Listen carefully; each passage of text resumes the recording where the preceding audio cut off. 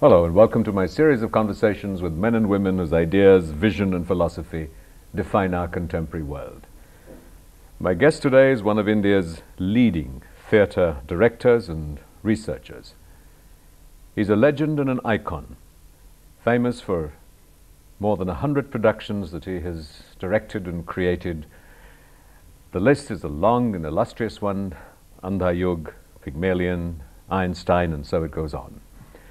He's been a director of the National School of Drama and a dean at the Punjab University Department of Drama. He works and writes with great passion in the theatre. I'm delighted to welcome the great legend, Mohan Maharishi. Thank you, Rajiv. Thanks a lot. Tell me that you have spent a lifetime pursuing this great ambition, this great vocation, this great passion of the theatre. What is sort of the personal gratification that you get as a theatre director, as a theatre researcher, in a climate where most people still see, people in the theatre as being destitute, as being struggling for survival? So there must be something that keeps you going. What is that? Well, it's hard. It's hard to pinpoint. But the fact is that theatre has given me a great kick all the time. And perhaps the reason is that it's a live performance.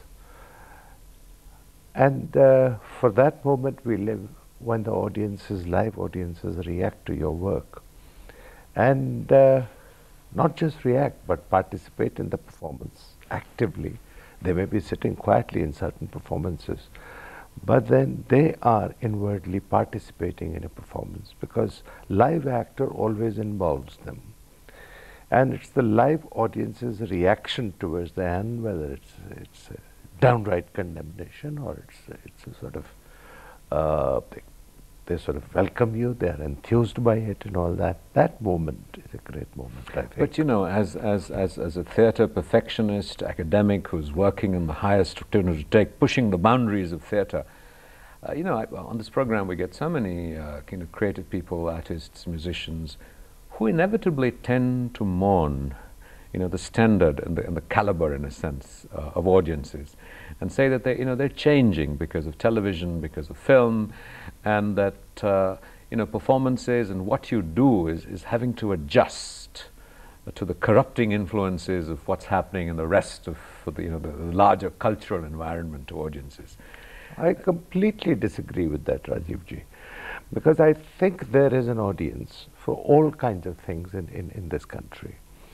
And good theatre has its own niche and its own audiences. It might be much less in proportion from let's say commercial cinema or even television, where you have the captive audiences with you.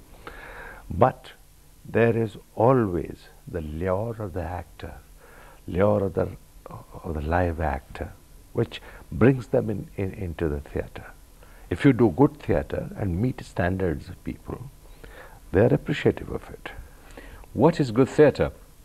Because in India we see so much of theatre that is translation. We're still doing, look back, translating look back in anger a zillion times. We're doing Shakespeare in translation and what have you.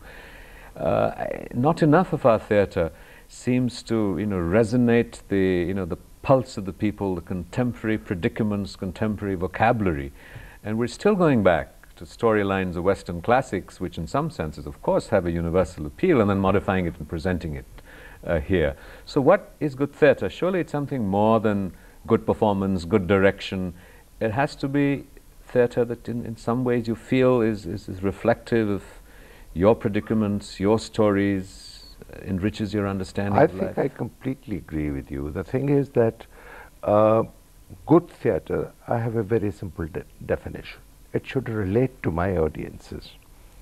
I believe that theatre which is done for extra theatrical ambitions, that is a false theatre. So what are theatrical ambitions? The theatrical ambitions right now, for example, is to produce a kind of a universal theatre which has no local references, something which can easily be detached from the local references, and then go global or something like that. This is the latest. I believe that good theatre, good Indian contemporary theatre, is that theatre which relates directly to the audiences around me. And it is so much local that ultimately it becomes universal. But first the theatre has to relate to the audiences. I do not believe in kind of performances which cannot attract 15 people, 10 people, 5 people in their own cities, but have a large audience abroad. I do not believe in it. I think theatre, by its very nature, the medium, belongs to the people. And to lay people in the sense that you do not need any special articulation. For example, to appreciate good music, or classical music, or classical dance, you need a certain amount of articulation for that. I don't mean to say that you don't need any articulation for the theatre, but theatre grows with the people, with the audiences, and it lifts the audiences into a kind of a region where they are able to relate with what you are presenting to them.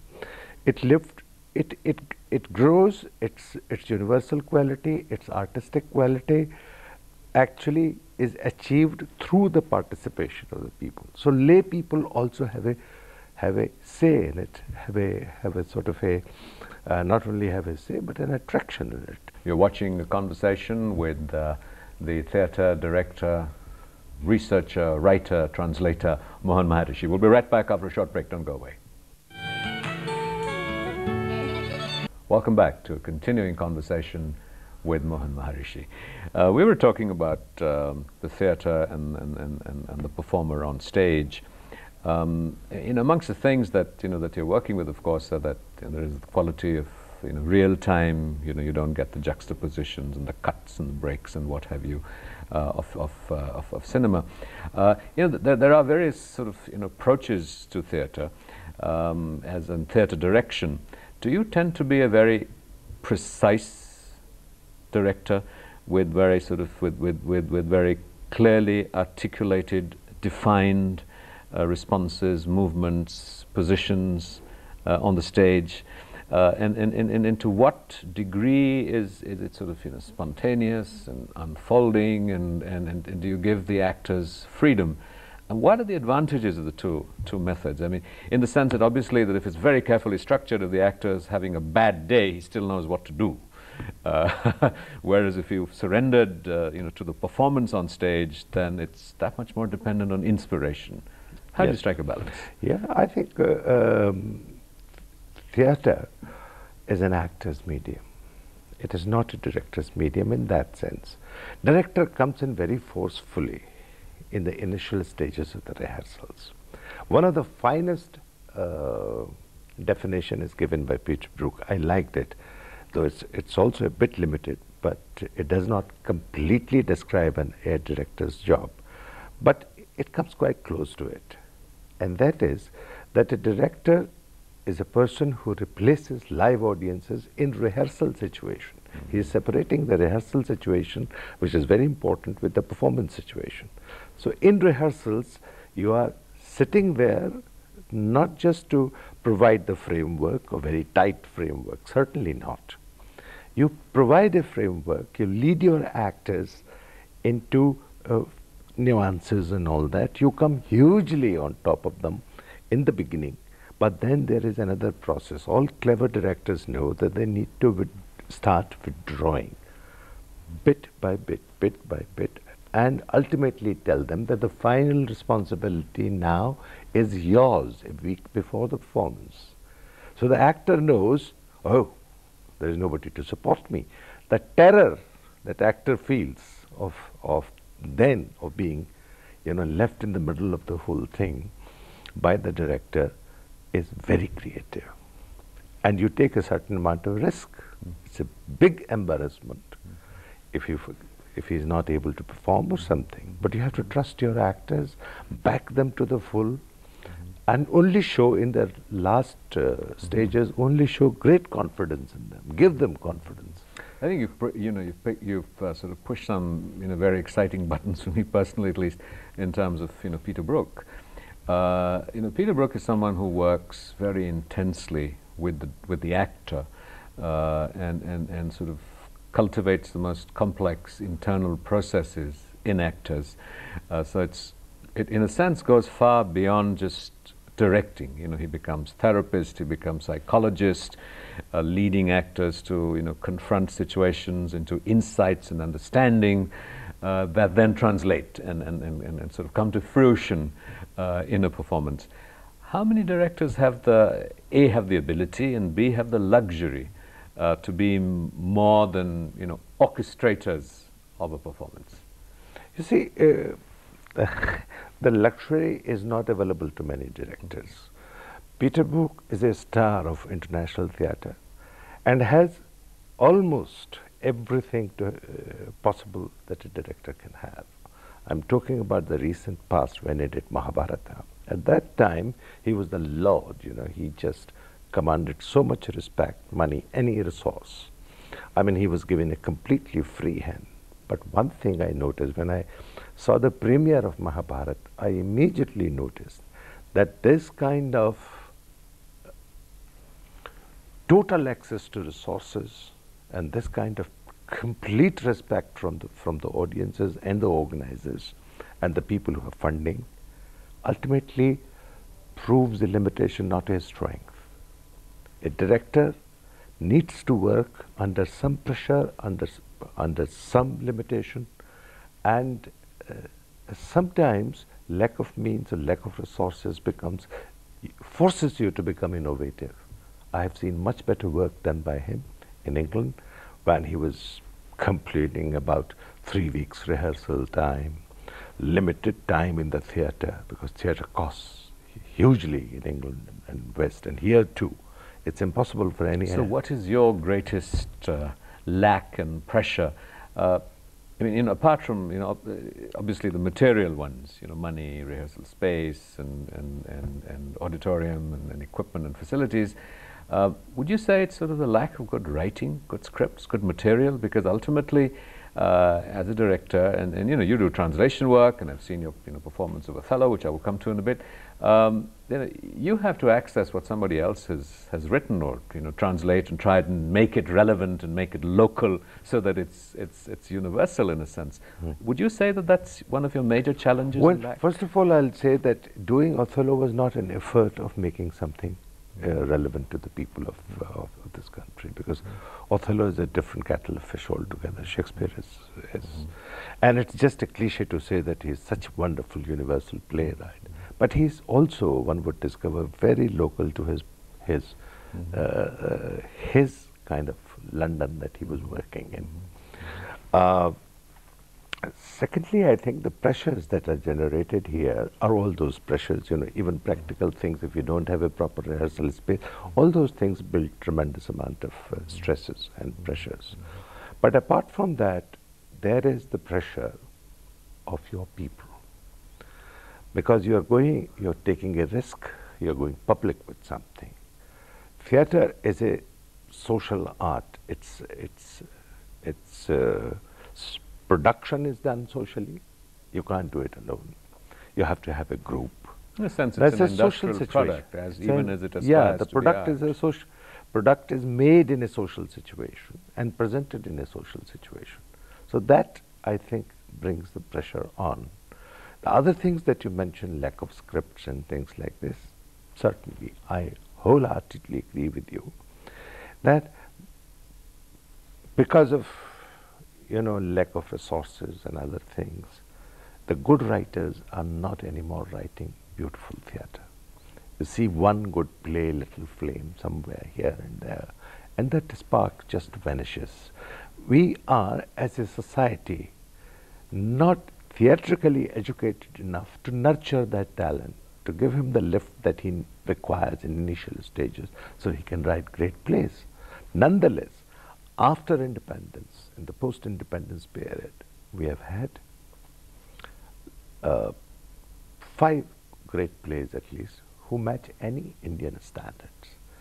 And they come from Vijay Tendulkar, from Mohan Rakesh, from Dharmveer Bharti, Andhayog, and then Begum Barwe. I think these are some of the finest examples of contemporary Indian theatre.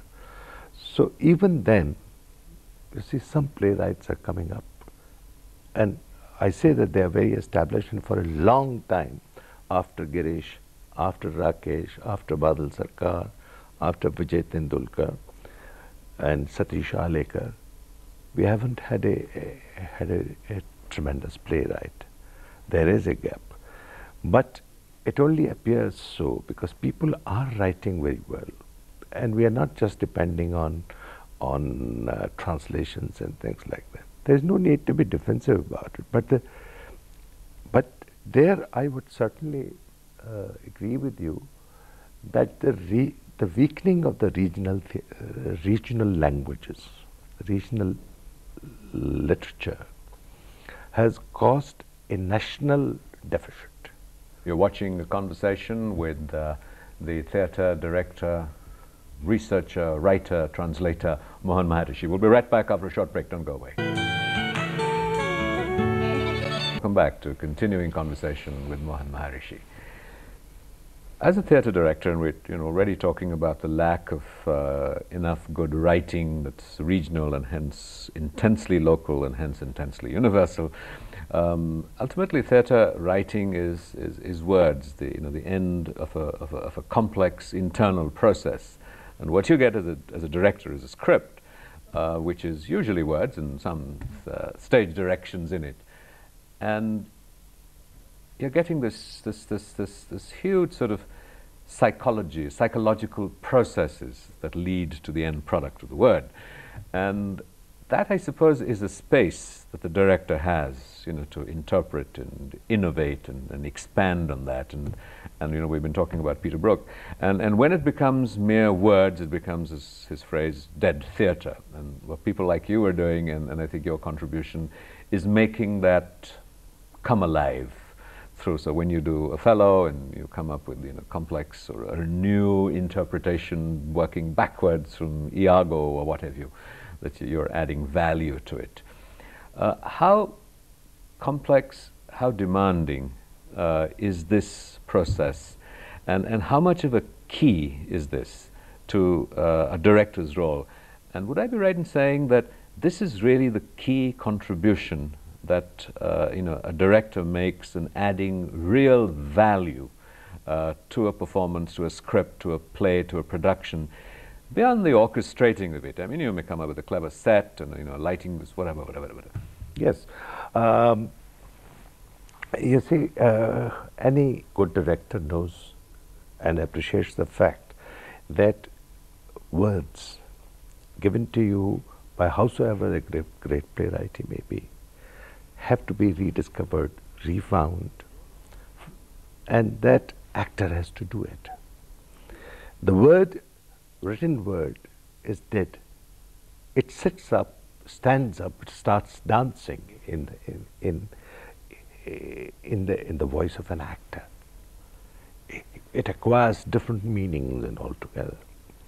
Well, sometimes that meaning is not the meaning of the playwright or the intention of the playwright, but good playwrights sets the word in such a way that the word acquires a special relationship with the processes, internal processes of an actor. Now, once it comes to an actor, he owns it, he absorbs it, he drinks it, it goes and informs his system, as it were, and then it is externalized. So it gets an additional power. I have seen some very fine world actors working with the texts. I saw a rehearsal in which a very senior actor, Sir John Gielgud, retired into a corner. I had the honor of seeing him rehearsing, retired.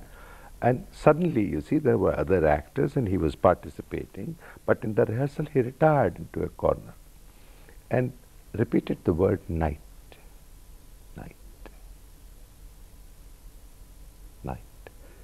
he allowed that word to go into the higher recesses of his mind, then charged when he came back, and then externalized it, it had a different feel altogether.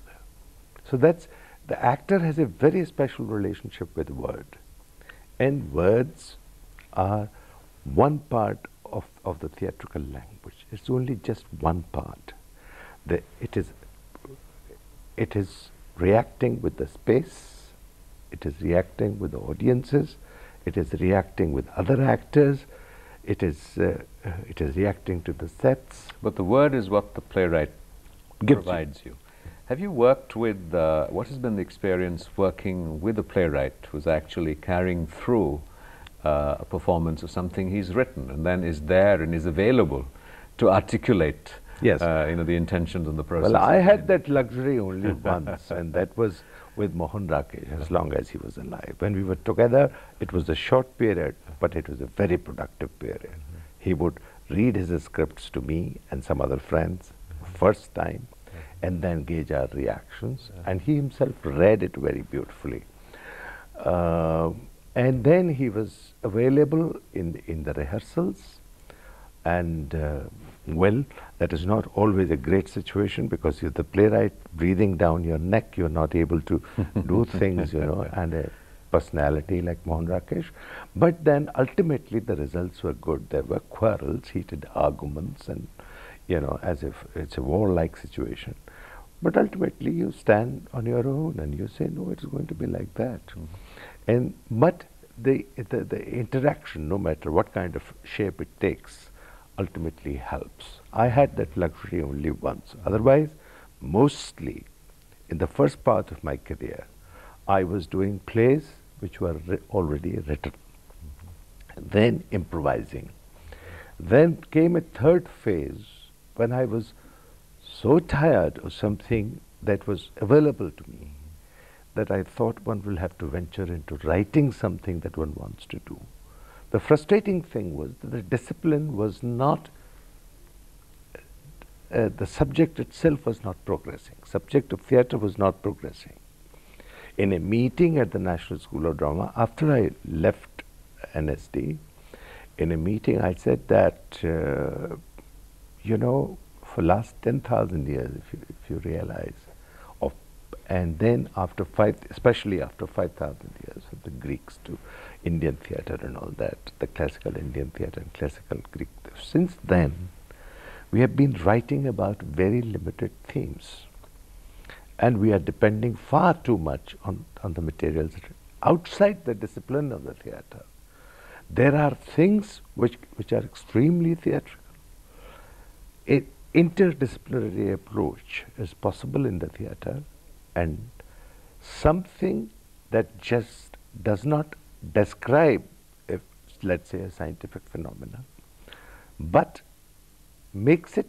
turns it into a theatre. But what becomes the aspiration of a theatre director such as you, well known, established, respected, to the degree that it is possible in theatre in India, with all its limitations, to be able to muster reasonable resources and to do what you like, as much as is possible. In the context of that, do you seek sort of ever higher sort of levels of perfection to bridge the gap between conception and execution? You still feel there are still things that you want to say. What is the sort of the single sort of core that drives you? Frankly, I don't know what drives me, but I think there are a whole lot of things which drive you. You live in a society, your skin is bare to all kinds of influences, and you continuously read, write, think, ideas come to you. And it's a kind of symbiosis in which you are living under various kinds of stresses and pressures and tensions. Within that, you feel that this is the time for me to say this thing. And then you look for scripts. If there is nothing written, then you create one. It could be an improvised thing. You could start with something with the actors and so on. If it works, good enough. Otherwise, you don't do it. So the impulse is having that something to say and saying it in response to whatever triggers it, Yeah. as opposed to or along with this grasping for perfection. As, Yeah, you know. the perfection is another matter. You see, that is where today the frustration is. That you always seem to fail continuously because the word perfection means just that, perfection. Now, to be able to reach that point, it is difficult because of the situation. The economics of the theatre is bad. Let's face it, it's very bad. Good actors, capable actors who have potential, who can grow into perfect artists in the theatre, not available after a point. Well, I have to conclude this on a positive affirmation rather than one of despair. Tell me, what is the sort of, at this stage in your career, what is the most optimistic, positive aspect that you see in your environment and as you work in theatre? The positive, everything is positive. Everything in my environment is positive. Even the stresses are positive. And the thing that I mentioned, that reaching perfection or taking the discipline further, taking the subject further, becomes extremely difficult because of the resources and so on. But I do feel that if you are at it, that you stick to the job, ultimately you get it done. Mohan Maharishi, thank you very much. Ultimately, you get it done. Thank you. Thank you. This has been Thank you, a pleasure. Rajiv. Thanks a lot. Thank you. Bye-bye.